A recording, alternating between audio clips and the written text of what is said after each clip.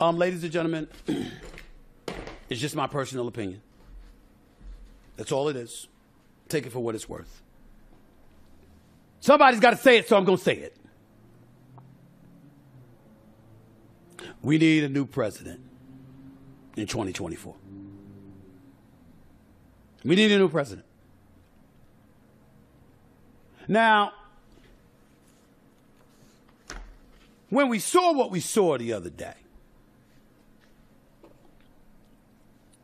Biden handing out diplomas to graduates at the Air Force Academy in Colorado,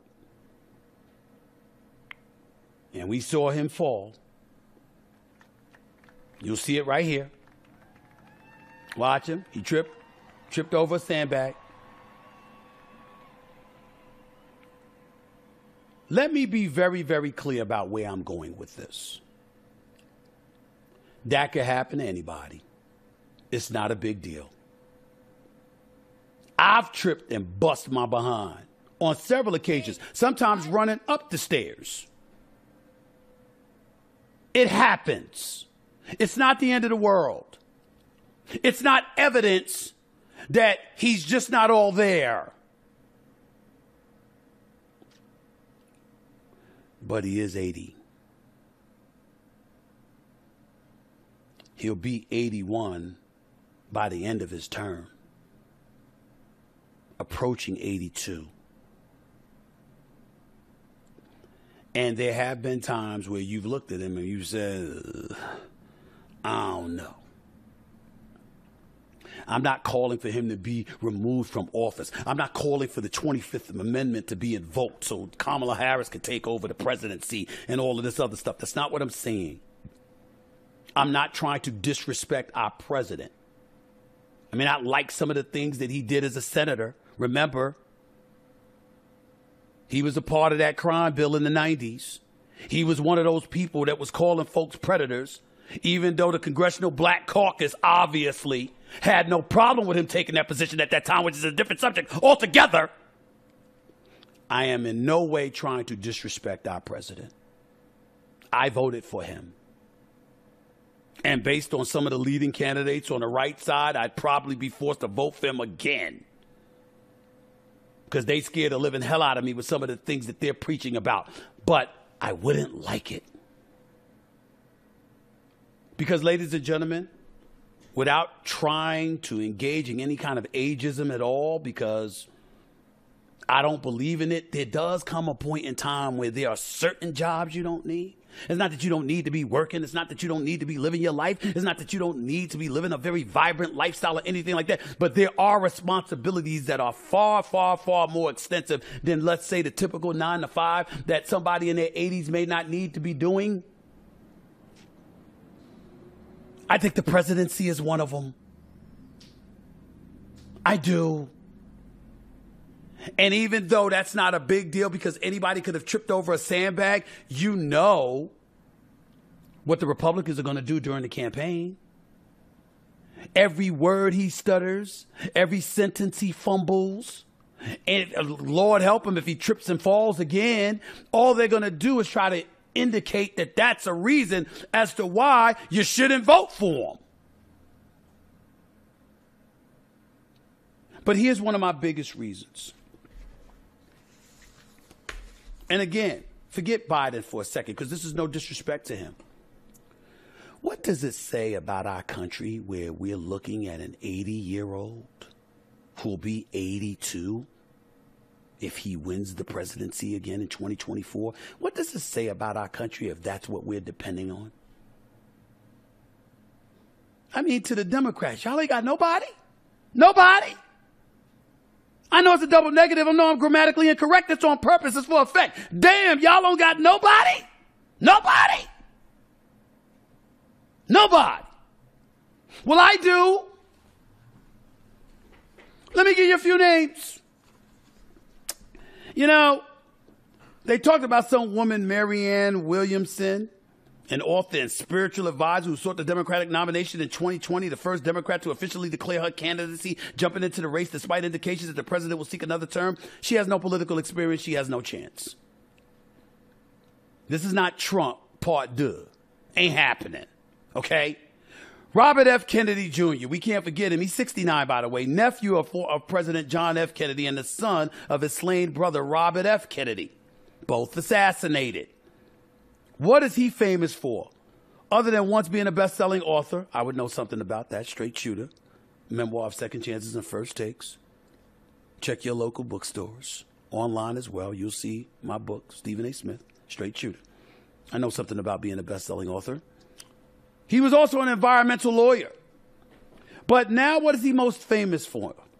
Being an anti-vaccine activist whose work has been described by public health experts and members of his own family as misleading and dangerous.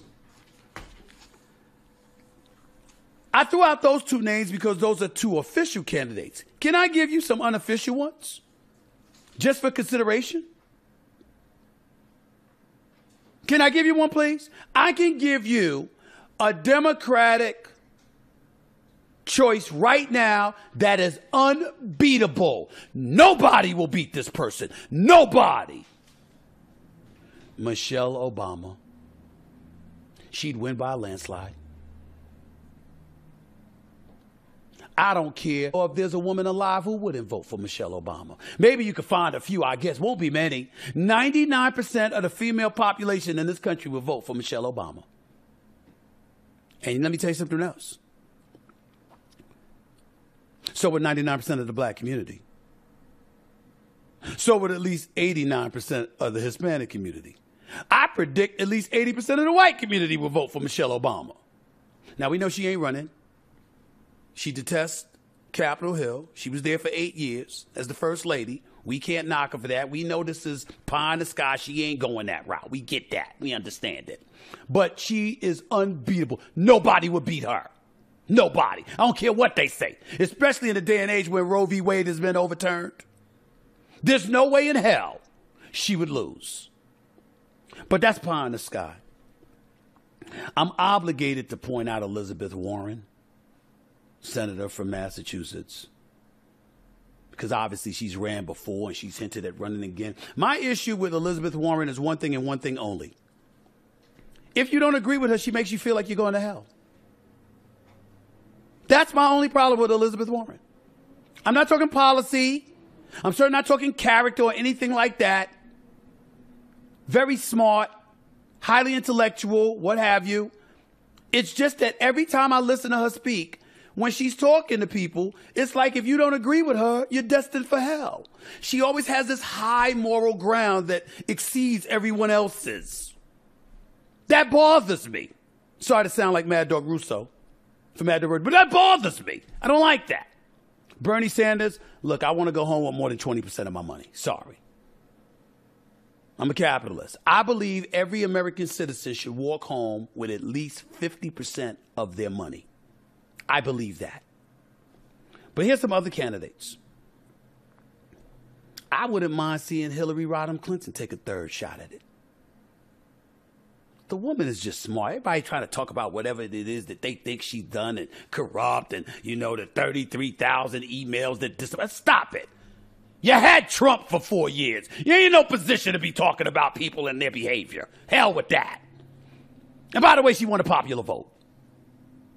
Third shot at Hillary Rodham Clinton, I wouldn't mind. Although I'm totally not down with Gavin Newsom and the policies in California. I think he'd be a better candidate than Biden right now. You know who else I like? I like Hakeem Jeffries. Minority whip in the House for the Dems. I like Hakeem Jeffries. I wouldn't mind seeing him go at it. I like Hakeem Jeffries. Okay? This ain't gonna happen either. But because I'm about my business, and although I'm socially liberal, I'm fiscally conservative, I do like the idea of a businessman. Somebody that knows business, that knows something about an economy, that knows what it takes to resurrect fledgling things. I think Bob Iger is the greatest I've ever seen. I just do. He'll never run. I mean, he's living his life, running Disney, but this man has hovered over Disney for 16 plus years. The troubles, the storms that Disney's experienced right now ain't his fault. Hell, even the stuff with DeSantis ain't his fault. That was happening before he came back. Bob Iger's that dude. Ain't gonna happen. I'm just telling you my personal preferences. And in terms of the plausible, Bob Iger's not gonna happen. Michelle Obama's not gonna happen. Hakeem Jeffries is a possibility. Gavin Newsom's obviously a possibility. Respectfully to the president, smart, accomplished, been around a long time, no disrespect whatsoever, I voted for you. I just don't believe somebody in their 80s should be running the country. Just like I thought Ruth Bader Ginsburg should have walked away while Obama was still in office so he could have selected her successor, but she wanted to hold on to her seat because you know what? That means Hillary Rodham Clinton is going to win the election, and that way a woman will select my successor. Very arrogant on her part. She assumed Hillary was going to win. She was wrong. Trump won. Then she passed away. God bless and rest her soul. And as a result, instead of a 5-4 majority on the conservative side in the court, it's now 6-3. And if DeSantis or Trump wins, it'll be 7-2. Because we arrogantly think we could just wait and it's people's turn. And also, the American people decide that. Not you. Let us pick who the best candidate is. And if we don't believe it's Kamala Harris or Gavin Newsom or Joe Biden, or we prefer Michelle Obama or Hakeem Jeffries or even Elizabeth Warren or somebody, then let that be the case.